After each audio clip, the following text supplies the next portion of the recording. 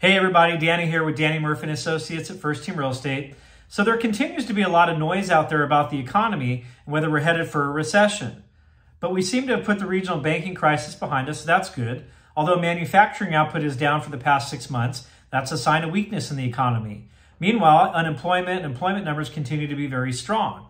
Now we see consumers continue to spend money, people are traveling a lot, restaurants and hotels are packed.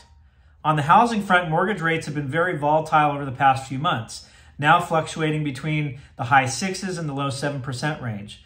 But did you know that the average mortgage rate over the past 50 years has been 7.75%? And over the last 30 years, it's been around 5.75%. So anything below 6 or 7% is historically good.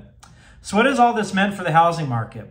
Despite all this uncertainty, the summer housing market in Southern California has really begun to heat up, with days on market dropping into that 30 to 40 day range. And in some cases, multiple offers are back. The reason why we're not seeing significant downward pressure on housing values is because we're near historically low levels in inventory. Typically at this time in Orange County, we have about 5,000 homes for sale, but today we have just over 2,000 homes on the market.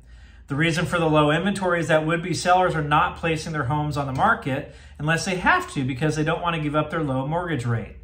That said, people still need to transact because they want to downsize or they have babies and need more space. Maybe they're relocating, getting divorced, people unfortunately pass away. There's always been some buying out there for first-time home buyers. So remember to keep the big picture in mind. Real estate's a great hedge against inflation. It's much more stable than the stock market. And if you're struggling to accept the current interest rates, remember that you're buying the home, not the loan.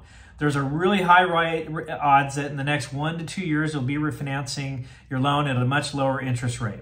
So whether you're buying or selling, we're here to help. And remember, it's not timing the market, it's time in the market. Contact us anytime for your assistance. Thanks.